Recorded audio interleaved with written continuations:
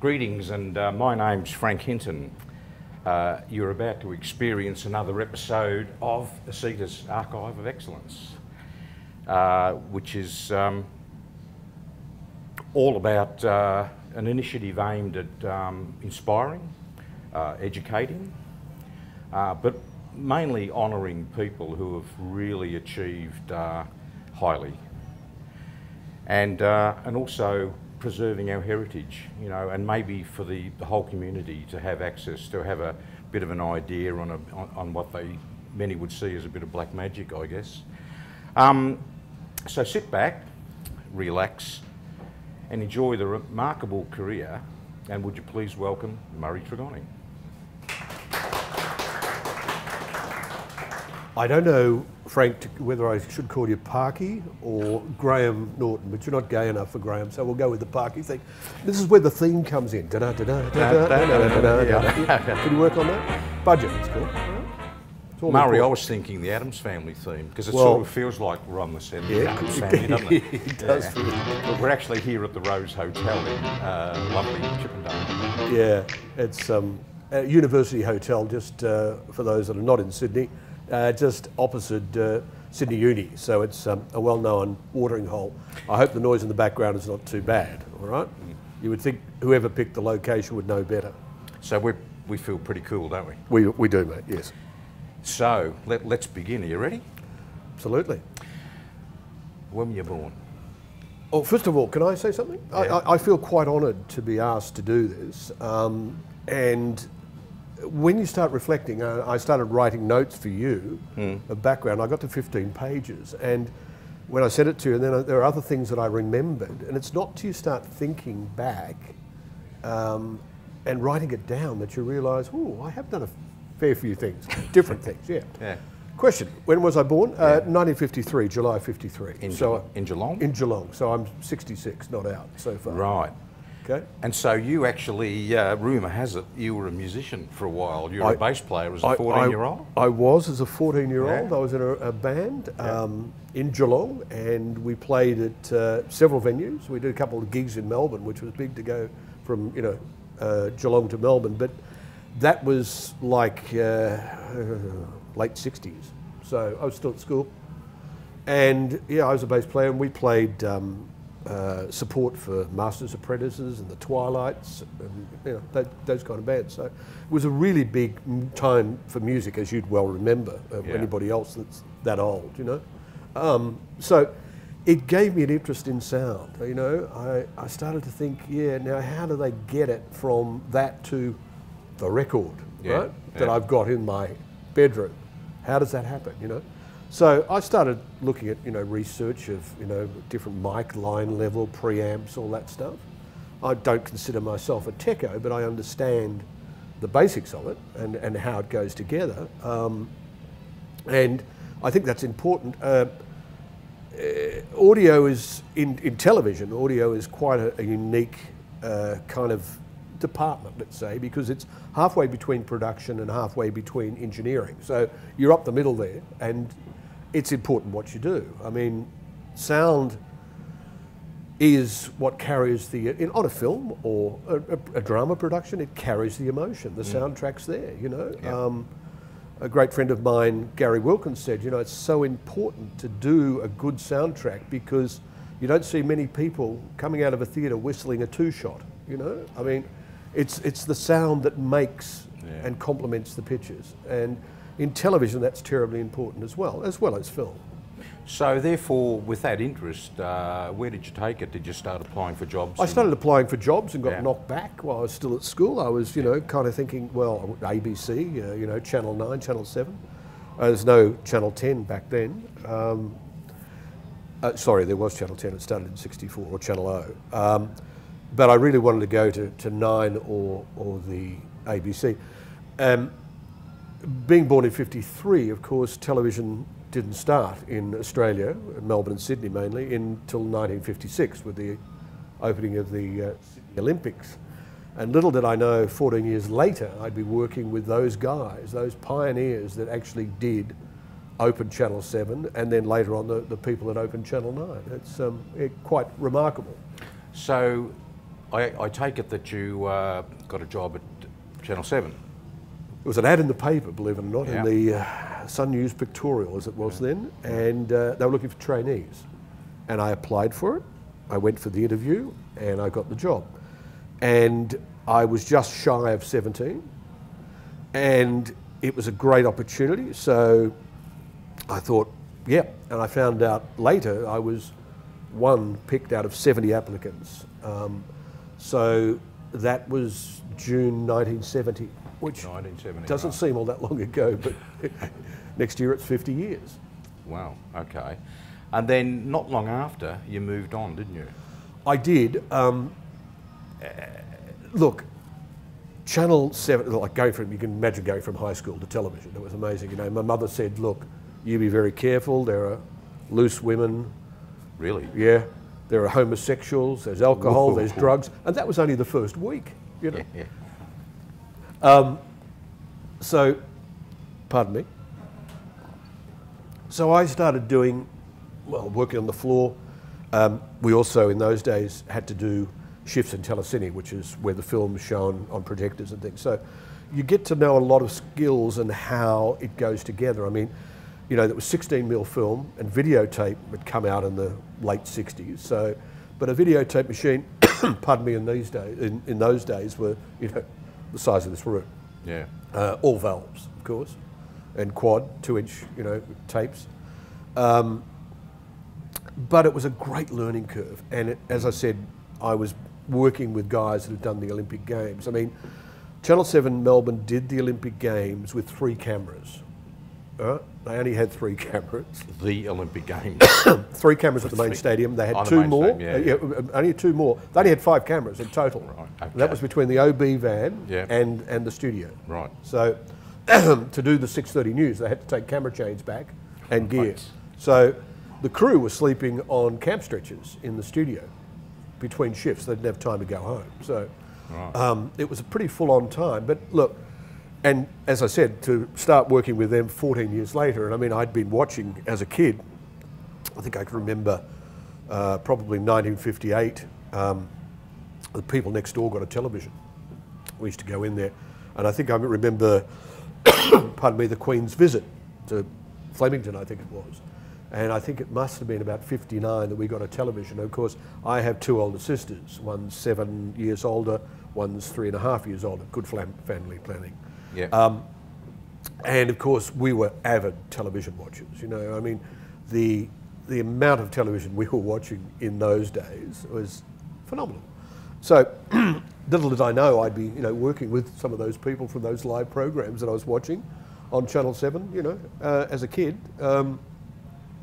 So I started, as I said, as an assistant, and I was doing boom microphone in the studio. I worked on Homicide, Mike Walsh show. Every day was different. We worked 6-day weeks because, and during the football season, because Channel 7 still had the football originally then. Pardon me. Yeah. So, you know, the week would be, I did boxing, TV ringside at Festival Hall, Monday nights. With Ron Casey? Yes, and Merv Williams, originally. So I started off as an assistant and ended up mixing that in the truck. Right. Smelly old place. And Tuesday, can't remember, Wednesday was Homicide, and we'd start at like 7 o'clock in the morning, and we'd finish at allegedly 7 o'clock, but it'd be like 10 o'clock at night.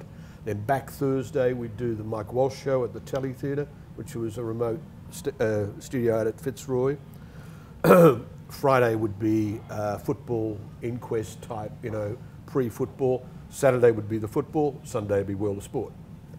Right. So then, not long after, therefore, you went to Channel 9. Well, what I started doing, I did more and more, and then I was kicked upstairs to become an audio operator, and ended up being the main audio operator for the 6 o'clock news and current affair programs, etc., etc. Right. And I started training. I was still a junior. I was 19. Right. And being paid as a junior, under 21. So, just to give you an idea, I started in 1970, $26 a week. Right. Right. Before tax. Yep. Whoa. Yeah, well, so yeah, it's but $26 went a long way. Nothing's changed in our industry. No, not at all. But as they say, Frank, you know, you pay peanuts, you get monkeys. So here we are. But don't we love our industry? We do. I mean, I don't think it's an occupation. I think it's more a way of life. Yeah. And I think it's terribly important. And I've tried. I was mentored by some great people, and I've tried to mentor people and pass on my knowledge. You know, play it forward. That's what it's all about. Yeah. So at 19, I was, you know, main operator, and I was, you know, doing things and miking bands and doing all that stuff. And I was then training adults, you know, that had come in that were, you know, 22, 23, and they're being paid adult money, and I'm a trainee, right? And I'm training them.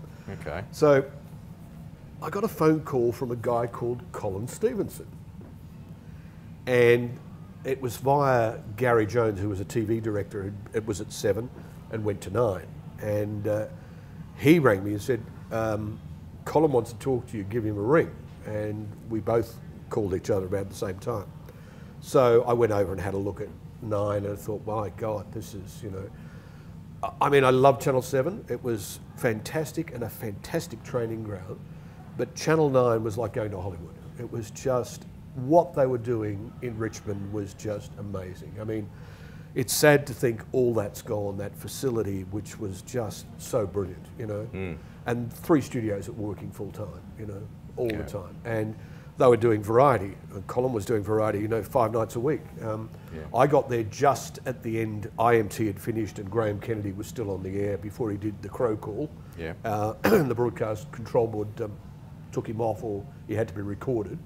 But Colin was a great mentor, and I owe so much to Colin. I wouldn't have done Hey Hey and half the other things that I've done without mentors like Colin. Yeah. The one at Channel 7 that I must pay my dues to is Bruce Adderley, which I hope that you get one time too. Bruce still is active, running a sound recording studio outside of Shepparton, would you believe? Yeah. At the age of, they're on 80, I would think. Wow.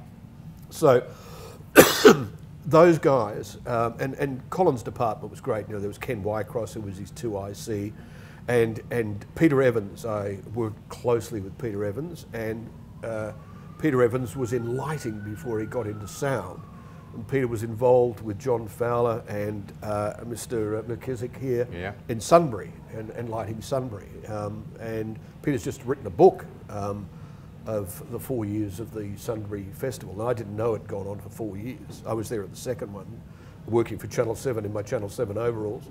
But those kind of guys, I mean, later on it was Mike Smith and Andy Gersh, but it was a real good team. Chris Doyle was another one, and we worked, you know.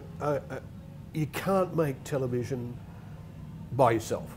It's a team effort, and you've got to be a good team to do it.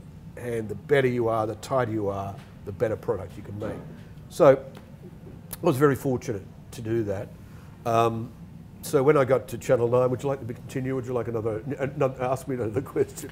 No, no. Is an hour gone yet? No, carry on. So you're at Channel 9 there? Mm-hmm. Yeah. So I was hired to do presentation, and presentation is what I was doing at 7 as well. In those days, you'd have a coordination director, a director's assistant that kept times and things, and an audio guy. So you would be mixing film, videotape, all the programs going to air, promotions. Yep. You would do news breaks. You would do everything, but, you know, and you would work an 8-hour shift. So Colin said, "Would you do, you know, da da da?" Now, mind you, I was offered 3 times the money I was making at Channel 7 to go to 9. To go to 9.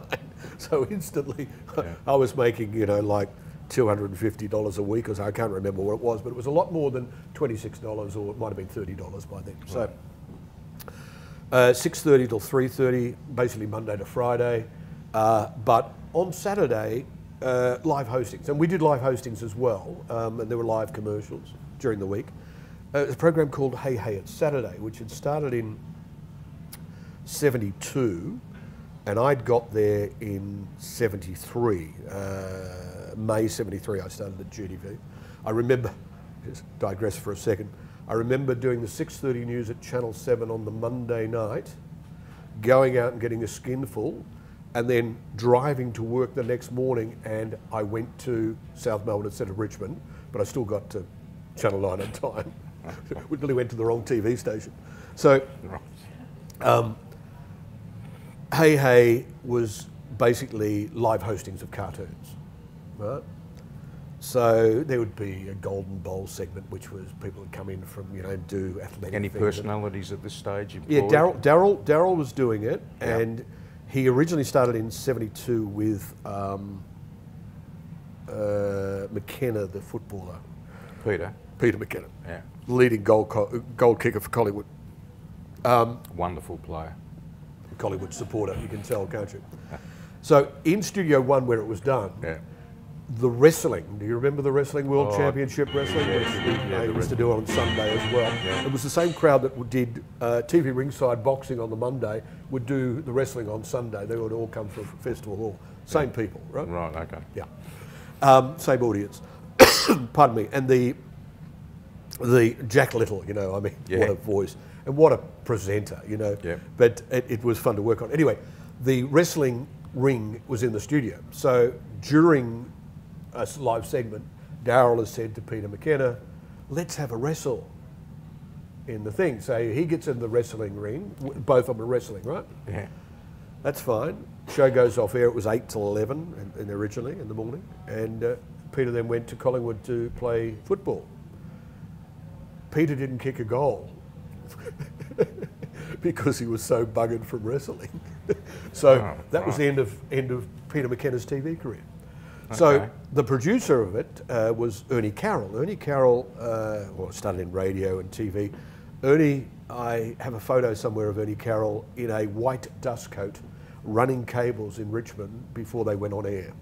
And Ernie, another great mentor, comedy writer for Kennedy, but was also, he had done a children's show as Uncle Ernie, and he had this puppet made called Aussie Ostrich. So, a funny little Austrian puppet maker made it, you know. So it was this, you know, this was the neck and the head, and he would just sit outside frame. Yeah. Wasn't protected from anything, just sat there. The cameraman could not pan left or, sorry, right. Otherwise they'd shoot Ernie. And I think I said when I wrote notes to you, Ernie is a Gemini, and he's so very quiet personality, but through that bird he is just, you know, an extrovert. And I would go down to the floor and I'd be talking to the ostrich, you know, and he'd be answering me. You know, I wouldn't be talking to Ernie, I'd be talking to Ozzy. We all did. It was just, he was just so lifelike how he did it. Yeah. And the amazing thing, talking about Geminis and puppeteers, I was fortunate to sit in on a Muppet show in the late 70s in London at ATV Studios at Boreham Wood. And I met Frank Oz and I met Jim Henson. Jim Henson, Kermit the Frog, also a Gemini. He could have been Ernie Carroll's brother. They were so much alike. The personality, really reserved, but extroverted through that bird. So, when Peter McKenna had kind of got sacked, well, he was told he wasn't going to Channel 9 anymore, Ernie thought, he was the producer of Daryl, and he said, well, he actually auditioned Daryl and hired him, would you believe, for cartoon hostings called Cartoon Corner, Monday to Friday, 4 o'clock or something after school, which was done live. And Ernie brought out Ozzy, and that was the start. And Blackman and I, John Blackman, joined the same time. In those days, the booth announcer would be, you know, next on 9, you know, or they'd be doing, you know, commercial tags for commercials, you know, available at Walton's, McEwen's, and all that. Most of the announcers, because 3AK was in the same building as Channel 9, they'd come up and you'd record all the cards for them. So onto audio cards, tape. I need to stop you there because I actually want to jump in there because that's one of my questions. You are very much synonymous, obviously, with sound effects and also wireless. So we won't get to the wireless thing yet, but I bet you the thousands who end up watching this, would have all been brought up in a digital age with a keyboard and with sound effects and all of that sort of stuff. But we would have to ask you, how did you were obviously using cart machines? Yes. So what was the whole process? Because you become a famous personality on that show as well for your sound effects. Well, it just happened. It was right. It wasn't planned. None of this was planned. No. So I was there doing sound and mixing their microphones and cartoons and all that stuff. Blackman, who was supposed to record, but he would stay live just in case. So he was waiting. He started throwing voices in. I then started throwing sound effects in, and we were working at a studio. Ad-libbing. Ad-libbing. Oh yeah. Well, just like started to throw sound effects in. And I didn't meet Darryl and Ernie till about 3 weeks in, and they said, "That's fantastic. Just keep doing it." I said, "Oh, really?" And they went, "Yeah." So in Studio One, I think we had 2 cart machines, and I started gathering carts. Now, Colin was doing IMT, or had done IMT, and there were a lot of cart sound effects that have been done for Kennedy's sketches. Right. So, bow and arrows and all that stuff, as well as stuff on library, as well as stuff that had been recorded. So I started helping myself to all these cartridges, right? Yeah. Because we had no budget. No. And for those that don't know, an audio cartridge is a tape loop, on 1/4-inch lubed tape. You bought them in predetermined lengths, like 20 seconds, 30 seconds, 40 seconds, 50 seconds. You get up to, I think it was 5 minutes was the biggest one. When you recorded them, it put a stop pulse. So there was a cue track. They were originally mono, and then we converted to stereo. They were all made by Consolidated Industries in Melbourne, these machines, and they were sold worldwide. I mean, every radio and TV station had Q-Master cart machines, right? So, like if you're recording a shotgun, you'd go doof, record, stop, doof, record, stop. So you'd have 5 on a 20-second loop, right? So you'd go bang, bang, but you had to wait for it to cue. And of course you didn't pull them out if they weren't cued, because when you go to play them, again, they wouldn't do. So you had to remember that. So in the end, I had 2,000 cartridges and 8 machines. Right. Right? So I could find anything in 5 seconds and put it on air. Really? I was that quick sometimes I'd wow them in. So the machine was getting up to speed, yeah. Right. So how did I do it? It was like a game of concentration. You remember Concentration, the TV show? Well, there's many versions of that kind of TV show. So I would have animals, I'd have human noises, I'd have motor cars, I'd have aeroplanes. So that was my order. Music tracks, but I knew, so you always put them back. So I then designed cases that would take, I think it was 120 a side, about 240 cards in cases. So I had 8 road boxes, which I actually sent to Hollywood, to Warner's, when we did 2 shows at Hollywood, which was really funny, sitting in an OB truck outside, and I was with Colin Stevenson.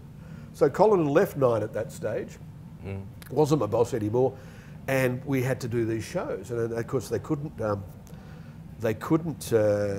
let Mike Smith go, who was mixing the show in Melbourne, because he had other things to do, Sale of the Century and everything else.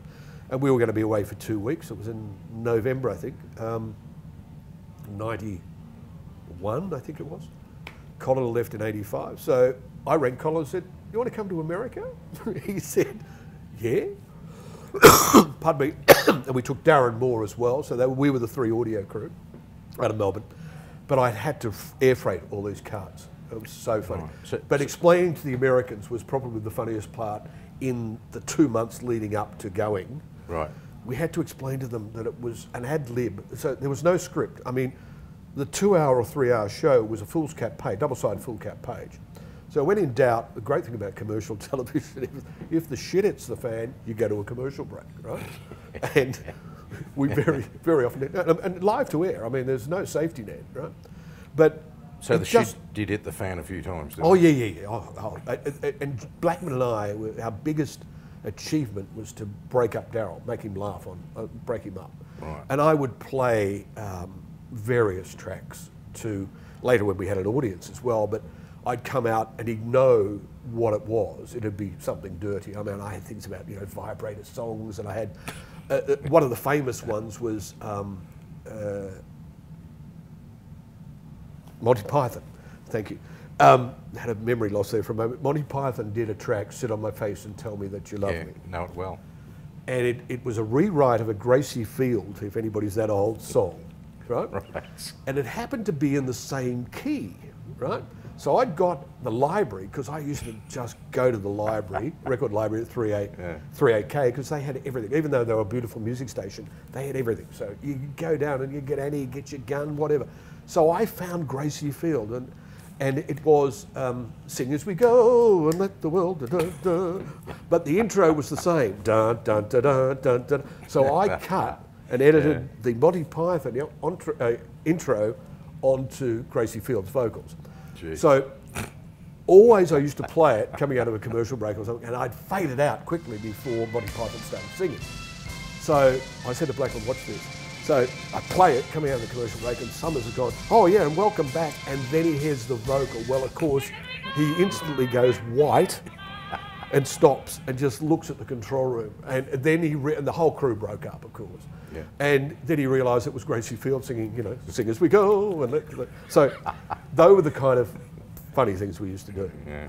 Yeah. So look, to be paid to do something like that and make it up, just make it up, just do it, you know. But we had, I don't know, there was this thing between Daryl, Ernie, Blackman, and so we didn't have to talk about anything. We'd just be on each other's wavelengths. And I could throw a sound effect in the middle of something, and they would change the direction of where they were going because they needed something to feed off. You know? Right. So the script was one bit of foolscap paper. There wasn't a script. There was a rundown. A rundown. Rundown. So the show was 2 hours. Originally 3, and then 2. Yeah. So it played daytime. 73. We didn't do it in 76 because Daryl went and hosted a revival of Bandstand, which didn't work, but it was done out of Sydney on a Saturday, so we didn't do it. And that was one reason that I moved on from Channel 9 and went freelance. But then we were back in 77, 78, and we went to, I think it was 84, it went to night time, and I went, oh, that'll be the end of that. 84 went to night time. And it went 2 hours at 9:30. Yeah. Oh, 9:30. Originally, and then it came back to 6:30, and it was up against Young Talent Time. And unfortunately, we killed Young Talent Time in the ratings and actually killed the show, which was a bit sad because, you know, Young Talent Time was really kind of an important show. But I left in the end of, Ernie left in 94 because he went, I'm getting too old for this. Well, I went to his 90th birthday this May, just gone. So Ernie went, I forget to move the beak, you know. And I went, oh, doesn't matter, you know. So I stayed on till he'd left in 94, I left in 95. The show went on till 99, I think, and then finished, then came back for a couple of revival shows, which was interesting by this stage because they would ring me and say, because Daryl would have this, have you got the Palmolive Gold commercial or something? Always. So I said, yes, I'll email it to you, because I had them all on hard drive by this stage. So I transferred all the tapes to hard drive, but they quite often ring, and I just email them, you know, for that night's show. They wanted something for whatever. But So was that, when you were at 9 and through that period with Hey Hey It's Saturday, was that your main priority, or were you doing other things at 9, or was it mainly? Oh, okay. So when I left 9 in full-time as a full-time employee. So I was there for 3 years. Right. In 76, I went to a place called Media Sound.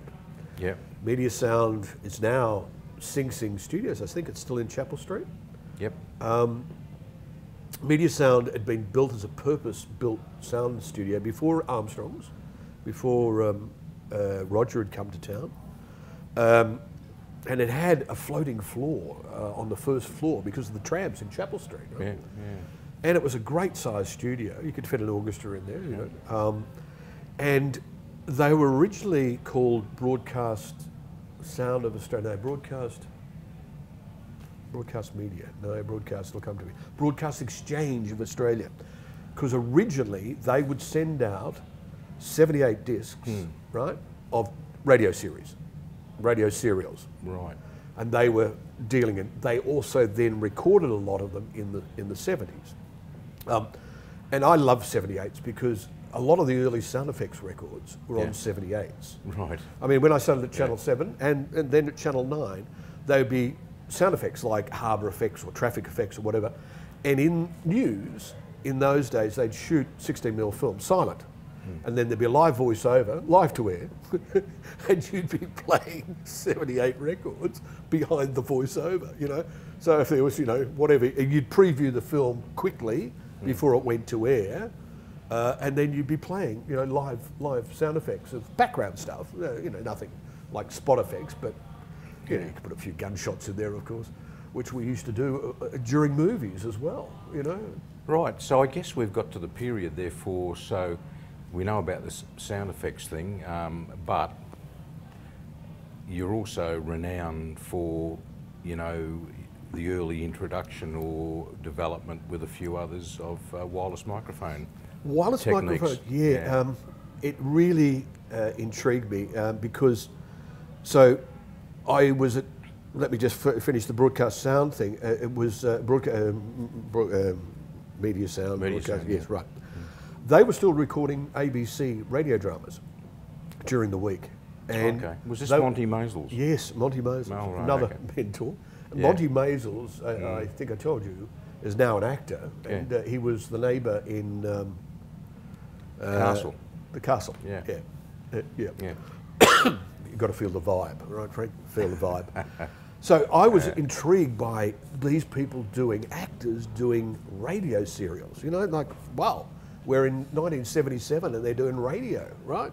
Fantastic, right? But the best thing was they had live sound effects. Right. Now, radio uses a lot of things like film does with Foley, you know, so footsteps on cement floors, wooden floors, car doors, you know, on props, you know, every kind of conceivable lock on a wooden door slam and all that stuff. I actually was given these, and I somehow, along moving from one place to the other, I lost them. But I had a door, full door with all the locks, and a car door, which was like an Austin A7 car door. It was you know, but they did all those sound effects live, which was fantastic. So I digress. So then I went freelance after media sound. I didn't really like doing radio commercials. I didn't mind doing the music demos, but radio commercials, I thought, nah, there's more of a life here. Yeah. So I thought, I'll go and be a freelance sound recordist. What do I know? Nothing. But I'll go out. So I went out as a boom swinger, doing commercials. Didn't do any drama, I don't think, but I did commercials. And that was about, I don't know, 12 months or something. And then I bought my first microphone, a Sennheiser 816, which I still have, and I still have the original invoice under glass from R.H. Cunningham's in West Melbourne. Yeah. That was before Mr. Sloss was the Sennheiser dealer.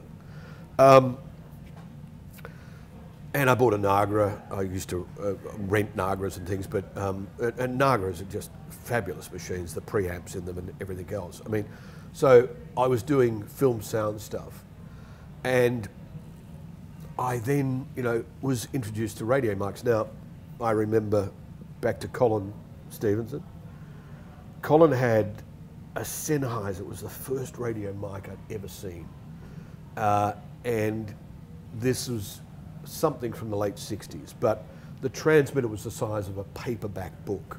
Yeah. It was 30 megs. The aerial was about 10 feet long, so you'd have to run it down one leg and up the other leg, and it worked about 10 feet. So it wasn't a great, fantastic device, technical device. Anyway, in film, they started using radio mics, and Gary Wilkins, a good friend of mine, that recorded Breaker Morant and lots of other movies. But he, before radio mics, like in the court scene in Breaker Morant, he had to have a microphone, you know, behind the flowers. It was all that kind of stuff. Because you couldn't mic it. You couldn't get a boom over the top, and there were no radio mics. And Micron were probably an English company with the first, there were 200 meg radio mics. They were built really well, like a Mark 9 Centurion tank, in a metal case, little receiver, battery pack, and there were about 4 frequencies. But they were really good. They weren't diversity, but they worked well. And I mean, in film, you didn't really need diversity because if there was a crackle or fart, you'd reshoot it, right? But I've got to say they were really fantastic. I mean, I had people fall out of trucks with radio mics on and everything else, you know, accidentally, of course. Yeah. But they stood up to, you know, the action. So it fascinated me. So I remember with Peter Evans, we did a thing for SBS, and at Fairfield there was an open air, Melbourne Fairfield, an open air auditorium, and we did this Greek tragedy with about 6 microns, and we had lantern batteries to power them, and a multi-track on location to record it all. But it all worked. But it was, you know, amazing in the time. And I'd get calls from John Scandred was another one. John Scandred ran a company called System Sound, yeah. and John was very big in the theatrical world. Everything, you know, playing our song, da da da da da. And I remember he would ring me and say, do you have, because those days radio mics were on 1 set frequency and 1 set frequency only, right? Yeah. So I think for playing out, you needed an extra one, and there was a strange one, like there was 202.6 and 202.9 worked, and whatever. They were all there. They're all like in Channel 8, Channel 8 band, between 9 and 7. But he was using them on stage, and they were working fine. Still no diversity, of course, but I did quite a few things with him as it went on. There was a call for radio mics. Colin had one, Stevenson again, from Sony. Sony had a 400 meg one, right? Now 400 meg in Australia is not kosher really, but it is in Japan. And it was a handheld microphone with a transmitter built in the handle of the microphone. Fantastic. You know, for dance numbers or whatever, you know, not dragging the cable across the studio floor. And Colin had this from Sony. Well, I said, mate, I think there's a market here, right? So I don't know if we got one or we got a second one, but I was carting it on hire to the ABC, Channel 7 and everywhere else, right? So Colin spoke to Sony, and we actually got some 900 meg radio mics.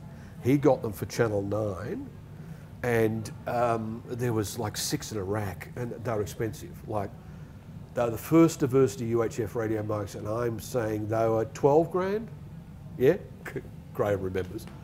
So we kept, like, the market just kept going, like, and I was sending them to Perfect Match in Sydney, and it was one of the reasons I probably opened an office in Sydney, but they were going everywhere, these microphones, in briefcases, right? And the people couldn't get enough of them, which was fantastic. So, what time frame was this? Oh, Colin, I think, showed it to me in 79, early 80s, Graham, I think, yeah.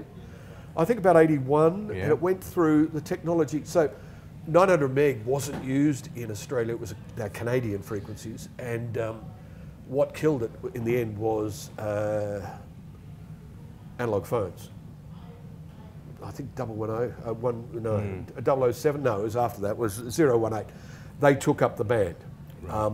Well, I don't know if they took up the band or the base station was above 900 meg and the phones were below, but the noise floor was just killed it. Yeah. So all these expensive radio mics, we got probably 4 years, 5 years, maybe 6 years out of them, you know, but technology marches on. But still, only flexible between 2 frequencies. Yeah. It's a pocket transmitter like we're wearing and a handheld. But they were great. They were the real start of professional radio mics. The electret condenser capsule wasn't that good. It could overload quite easily. But if you look back at some of the stuff that Colin did, like Sydney Opera House, the Queen, I remember Peter Allen at the opening of the Entertainment Centre. They're all Sony radio mics. I remember getting a call from, I I don't know if it was Jans or somebody else. Mick Jagger was in Melbourne, and they had rung, and I said, look, you know, Sony radio mics. They said, oh, no, the Rolling Stones, Mick Jagger, yeah. They'll give them to him, you know, not a problem. So they arrived on tour. They didn't have any radio mics. So at the last minute I came, I met the great man, I stood next to him while I did his sound check. I did a similar thing with Neil Diamond, who amazed me with his microphone technique because he'd sing across the capsule, which I hadn't seen anybody do that. So he wouldn't pop it, he'd sing across it, you know. But he didn't have a big voice, you know. I mean, I think Neil Diamond had started off more as a songwriter than a singer, but you know, what a great showman. I mean, Hot August Night is still one of my favourite albums. Colin, again, recorded that with Fame and My Music Bowl, I think, which is still out there, I think, on the net. YouTube, probably see it. Anyway. At this particular point... Yes. You'd like to break? No. Oh, okay. No, you're thirsty? Always thirsty. No, I was just wondering when Murray Tregonning and Associates, the company, entered the frame. Yeah. All right. So once I went freelance, I started my own business and call it Pamet Services, which was initials of my ex-wife and myself. It went from 78. Yeah. 91 it morphed into Murray Tregonning and Associates. 91. 91. But I started radio mics, hiring radio mics, shotgun microphones. Prompting was another thing that. So being a sound recordist, you know, there are a lot of jobs you do where it's a talking head to camera, and some of these have been shot in film, some on video. And I couldn't believe it that, you know, in that day and age they hadn't thought of getting a prompter, because the guy's looking eye-line straight at the camera, like. A prompter, for those that don't know, well, Auto Cue is a brand name, but there's many different brand names, is a half-silvered mirror across the front of a monitor. So it's a flat-screen monitor now. These days it used to be a big tube monitor.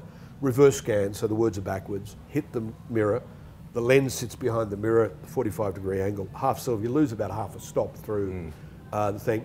But the eye line's right. You've got characters, about 36 characters across, so the eye line doesn't dart as you're reading side to side, so it looks like the person remembered. And we would be booked for half a day, you know, for our call to do, you know, a 10-minute spiel or something. And I remember when I first used it at AAV, and I was with the sound recorders and doing prompting as well.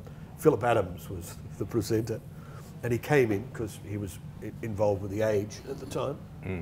And he had to do this piece to camera. And it was about 6 minutes long. By the way, it's not vodka. I wish it was. It's gin. Sorry, Murray. So that's okay. You've just gone train of thought. So Philip sat down, did it in one take. 6 minutes, spiel straight to camera. He was happy, went into videotape to check it. The videotape operator said, God, he was good. How did he memorise all that? I said, he read it. He went, how did he read it? So I had to go and take the videotape operator in and show him how a prompter worked. He went, I've never seen that. I said, well, that's how newsreaders read the news. You know, they have a copy on the front, but it's been around, well, it came out originally out of New York in the 60s, but they, in those days, before computers, it's much easier now. It would be a foolscap page, and vision would be down one side, normal news script, and they'd get the top copy, and the rest were carbon copy, and this would be the spoken word, right? Yeah. And they'd have a Videocon camera across this, and they'd have it on a conveyor. So this paper would go, so any change you had to do with Tipex, or you had to cut stuff. And then the later ones became like a shopping, like a roll of, you know, an FPOS roll type thing, right? Yeah. That you type on. But in the old days, they used to have, before they had the split beam glass, they'd have prompters on top of the lens or below the lens, or the old idiot sheets, which, you know, you'd see, why is he not looking at me on television? Why is he looking off to the side? Because he's trying to read the idiot sheet. So anyway, you know, I'm Don Lane. Prompting was great as well. Yeah. And so I was always looking at things, Frank, that I could bring in technology that would make a difference to the industry. And on that subject, technology, what for you has been, well, the most significant entry into the market or development in terms of technology that you feel has impacted you the most? Oh, I think Sennheiser radio mics. Sennheiser came out, I'm thinking now, let's say early 90s. So after the Sonys and the Sennheiser. So Sennheiser, where all of a sudden you could have 32 radio mics. You'd have 16 selectable frequencies on each transmitter and each receiver. And this is a new world, really, isn't it? Yeah. Unbelievable new world. Yeah. And before that, just to give you some idea, Frank, is Peter Radcliffe, who was the sound designer at Jan's, would always ring me, Muzz. Yes, Peter. I need, right, Pete. Okay. Madman. Lovely guy. And he said, we're doing Jesus Christ Superstar in the round. I said, right, okay. He said, starring John Farnham. I went, oh yeah, okay. He said, the sound designer from New York, he's Simon & Garfunkel's sound guy, and he wants 32 radio mics. I went, tell him he's dreaming. I mean, you got to be kidding me, 32 radio mics in a show. Well, he wanted 33 as a spare. You're right, okay. Let's see if we can get 32, we'll be pushing. So, out with the slide rule. Another phone call to Mr. Stevenson. Colin, need to do this. We've got 16 Sonys I think we can use all at once, but we need 16 something else. So, believe it or not, Shure had just released, hello Peter, Shure had just released the L series UHF radio mic, their first diversity radio mic. And I think from memory there was about maybe 10 frequencies available. And Colin helped me and we got some special ones made that would fit. So in the end we had some VHF 16 and we had 16 UHF and it worked. Right. So on the day of rehearsals and then they were rehearsing at the Tennis Centre in Melbourne, I met the sound designer from America and he came up and said, I believe you're Murray Tregonning. I said, well, I used to be. And after sleepless nights, I said, 32 radio mics. Have you ever done it before? He said, it's never been done before as far as I know. I went, right. He said, how did you make it work? And I said, the show's called Jesus Christ Superstar. He's the Son of God, and that's the only reason it's working, right? Yeah. And there were a couple of fits and farts, little dropouts. I noticed them. Wynne Milson was mixing and he went, it's all right, don't worry. And it worked. But at 2 in Australia, at 2 in New Zealand, I remember I got a call from New Zealand saying, and I think Chris Doyle was touring with it from memory, looking after the radio mics, and one of the actors dropped one of the transmitters in the toilet, which was really handy. And I said, which particular one? He said it was a 202.9. I said, shit, I actually have one here. Because it had to have the same frequency. There was no frequency agility at all. Right? They're all hard crystal. So that was that show. And then Peter Radcliffe, God bless his soul. How are we going for time, mate? That's what I'm just checking on. Right. Trying to be settled. You haven't got much. Okay, I'll keep talking then. I've got a few more. Under wet cement. I know you've made my job very easy tonight. Oh, okay. But thank you. That's okay. So Peter Radcliffe again then rings me and says, those 32 radio mics I got in Jesus Christ Superstar, we're doing ACETA at the Sydney Football Stadium. I said, really, are we? Right. We need 32 radio mics. I said, what? At the same time? He went, yeah. He said, it should be easy for you. You've done all the hard work. I said, yeah, I've just got to find someone that's got that many. So swapping and changing and did it again. So we duplicated it. Yeah. Then, one last radio story. Well, we then got to the Sennheiser, and Shure UHF then came out as well. But Peter rings me and says, Harry and Miller's doing Jesus Christ Superstar. This is going to be a theatre show. Okay. What do you know about in-ear monitoring? I went, right. Only what I've read, Pete, which is in English magazines. Guy, there's a few people using it. Peter Gabriel, I believe it's an English device, Garwood. He said, can you track them down? I said, sure, what do you want to do? And he said, I want you to buy some and hire them to me. And I went, shit, do you? Okay, all right. How many are we talking? He said, oh, well, there's 8 principals. And said, we better get 12, and they can share, so the stereo transmitter, 1 rack width, 2 frequencies. Belt packs for the chorus, yeah, let's get 6 of those so they can all have the same feed, the mix. So we're talking about now 12 separate stereo mixes. So it's a monitor, foldback, you know, whole new ball game. So you're off to the bank manager, right? I was. Right. The funny story I'll tell you, so I could have been buying, because I'm importing them from overseas. I found these guys, 3 engineers working in the 2nd bedroom of one of their flats. I could have been buying a box of coat hangers, really. I mean, they could have sent me anything. You're not talking about Chris Lindop, are you? Yes, Chris Lindop, yeah, exactly. Now, Chris Lindop, as you well know, developed ear monitors. I do, yeah. And didn't patent them. I knew that too, yeah. So that left, and I remember sitting down with a Shaw engineer and asking him about ear monitors and Garwoods and all that stuff. Look, Garwoods were great. They were, the interesting story is that they marketed them in America, a guy called Murray Garcia, who I had to track down as well, called Future Sonics. And he rebadged them as Future Sonics. So the Garwood radio station became Future Sonics. Yeah. And that's when bands started using them. I mean, the whole thing of ear monitors, and people said to me at the time, as they always do, it's never going to work. Well, it won't work. Yeah. How are you going to get all those frequencies? Yeah. That and radio mics, how's it going to work? But, you know, all of a sudden, you know, I remember showing them to John Farnham, right? And he's out in the recording studio and he's got the band all on ear monitors. And I said, come, and he's a fabulous singer. I mean, just standing beside him just puts the hairs on the back of your neck up.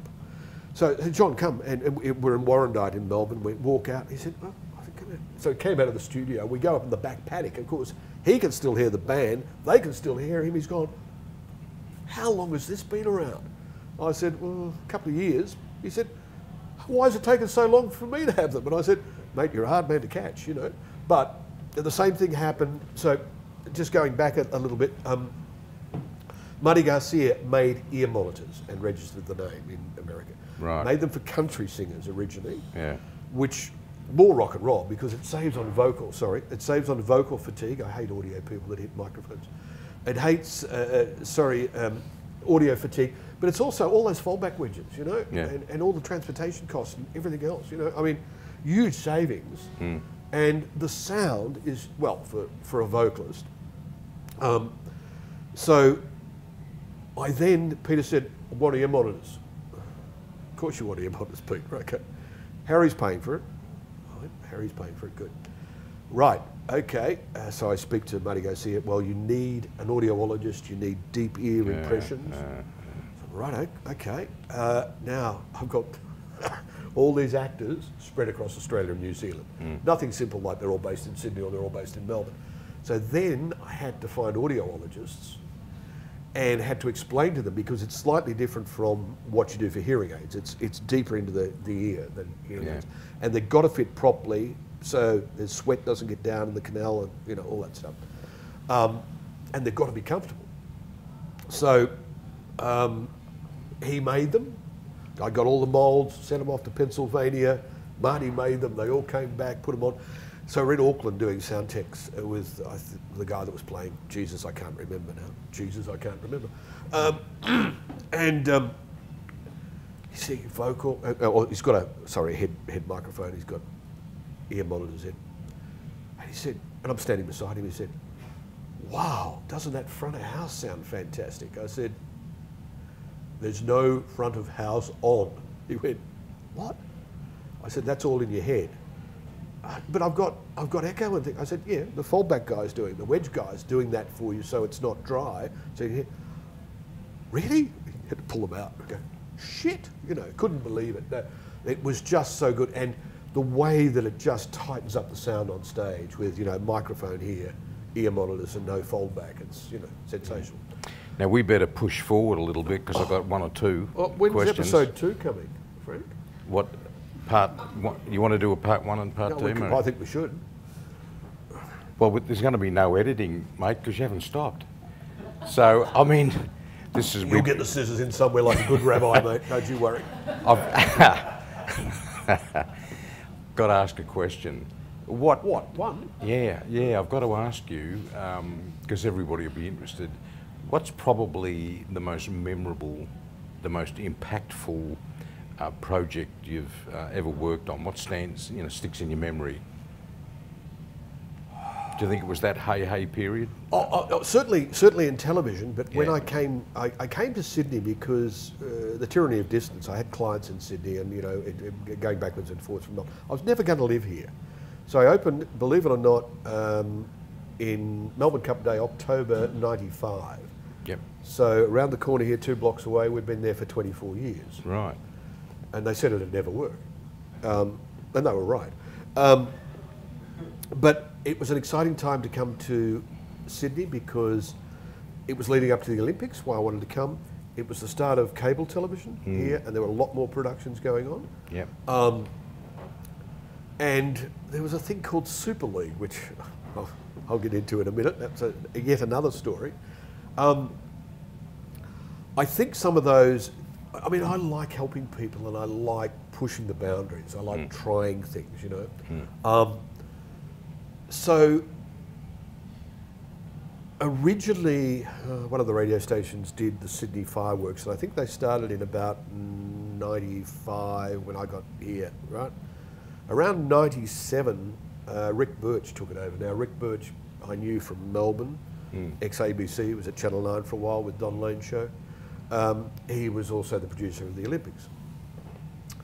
And Rick ran a company called Spectac, and they wanted to, jazz up the fireworks, obviously. Yep. Because originally it started as a dry hire of a multi-track machine to a radio station. And they would put the soundtrack on, and they would put fire code, which is like time code, but slightly different, and vocal cords. So they would sit there and they'd have to work out when the explosion went off and how long it would take the canister to get up. Time to the music. So they had to work backwards. So they were doing vocal cord, all on a multi-track. So I started looking at it, like the control room was at Grosvenor Place, which was a government building, or government level on, I think it's the 26th floor or something, down at the Rocks. Just a panoramic view from the heads of Sydney up the Parramatta River. The Harbour Bridge is there, Opera House is there, just fantastic. And they would have the police and the harbour police and all these people in there. And it would all be done with Motorollas, and they've got all these show calls, got all these Motorollas.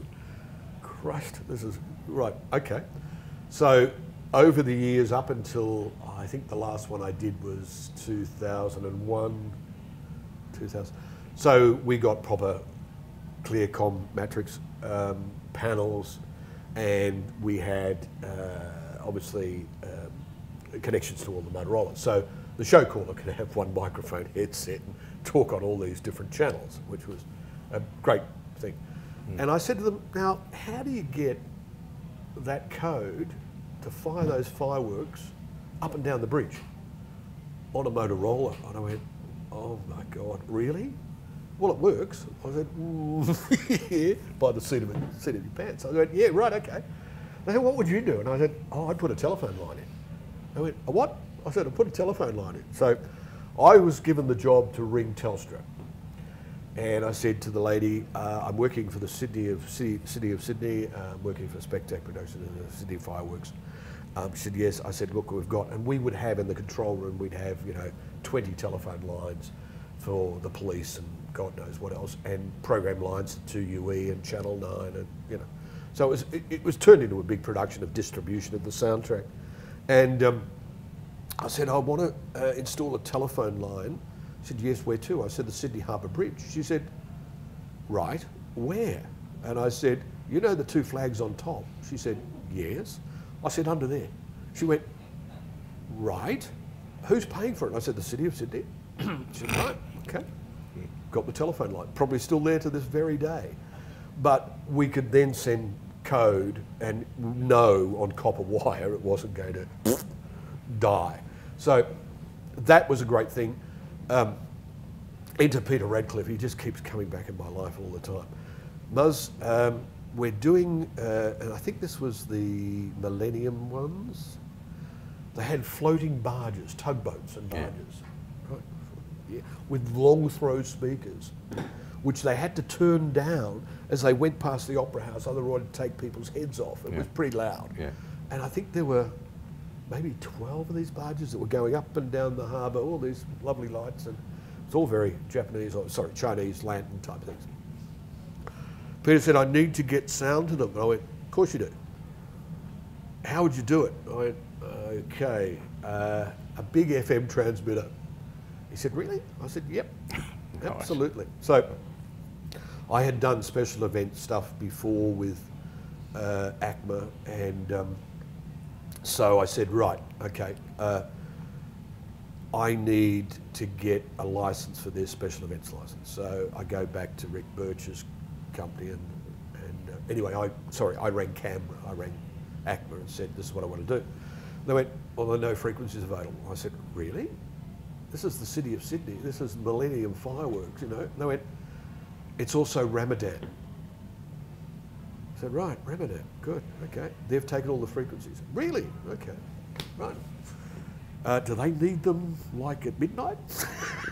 They went, we don't know, we do. I said, okay. So I ring Rick Birch's assistant, Katrina Brown, lovely lady, can-do lady. She said, who did you speak to? I said, I think his name was Jules Tanner. I think he's the director of, planning or something. He's still there. He nice man. Nice man. Poor Jules. He must have gone, whoa. Yeah, so I then got, lovely guy. Thank you. Lovely guy. Thank you, Akbar. So not only did I get a frequency, but I also, she said, what power do you want? I said, 200 watts. Yeah, let's make sure. And I think it was 200 watts, it might have been 100 watts. Anyway, I think 200 watts, because it had an afterburner. It was a 20 watt thing and an afterburner. Yeah, I think, yes. And a dirty great long stick about 6.5 metres long, and on top of the building, which was, what did I say, 26 stories high or something, so it was high. So she said, whatever I asked for, I got double. Like I might have asked for 100 watts, I got 200 watts and a frequency, which was, believe it or not, 95.3, which is now Smooth FM's frequency, but it was allocated at the time, but it wasn't a standard special events frequency. So, fantastic, okay. Beautiful, get it up on the roof, Peter Radcliffe, receivers, generators on the tugboats, FM receivers, and he said, Muzz, I need to tune these things. I'm gonna need a soundtrack. I said, yep. He said, probably the same song over and over for about 4 hours. I said, not a problem.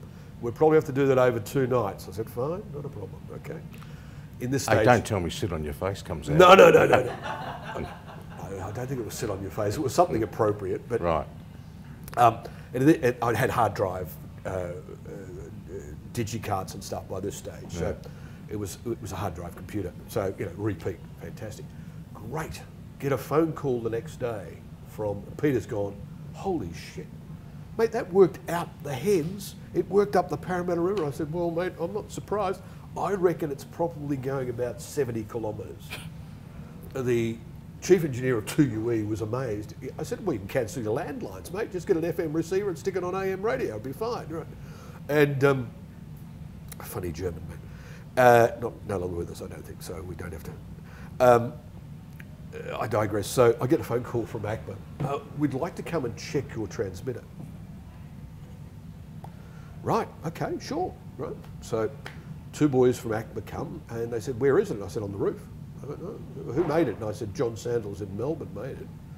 I said, I think it's in spec. And it happened that David Ritter, who's a wonderful OB engineer from Channel 9, happened to be in the control room checking program lines with me. He said, can I come? I said, certainly. He was looking for said, right, you can be my bodyguard. So we go up, and of course they get all their measuring stuff up and they check it. It's totally in spec, totally spot on, right? Oh, I said, was there a problem? Is there a problem? And they went, well, we got these phone calls from people in the Blue Mountains, right? Okay. There's a community radio station up there on the same frequency. And I went, really? Okay. He said, and the fringe dwellers this side of Sydney were getting this same track for 4 hours, around and around. They thought the DJ had gone to sleep, or he's on drugs or something. Right? And I said, oh, well, what are you going to do about this? They said, well, there's nothing we can do about it. You've got all the paperwork. The federal government have given it to you. As I come down with these guys, in walks Frank Sato. I don't know if you know Frank or who Frank was. Frank was the Lord Mayor of Sydney, right? He took one look at these guys and he knew they were, the men, government men. I can tell they're G men, right? He said, where are they from? I said, they're from ACMA. Oh, what are they doing here? I said, they're checking our transmitter, Frank. Right? Why? I said, well, there were a few complaints, He said, right, here's my business card. Have any trouble, Murray, ring me. There were a few more expletives in there, right? I'll take them on. I went, right, thanks, Frank, that's fine. So we did the show. It was wonderful. It all worked. And that was one achievement that, that I like doing. I mean, it's something different and something that's pushing the gauntlet a bit. Well, I tell you what, it is a legacy. And as we draw to a close, I think we can summarise, you've been an artist, been a musician for a while. Bullshit artist? No. Yeah. Okay. You've been an artisan, and a great artisan. You've pushed boundaries. I'll have to get me funkin' waggle out in a minute. Yeah. These words, these big words you're using. I'm counting them up. Okay. You've also been a mentor, seriously, and that's what this program's all about. It's really about those who have mentored, achieved, and also been generous, and that's you. But also, as everybody's witnessed here tonight, your passion and love of the industry is clearly demonstrable. Would you thank Murray for me? Thanks,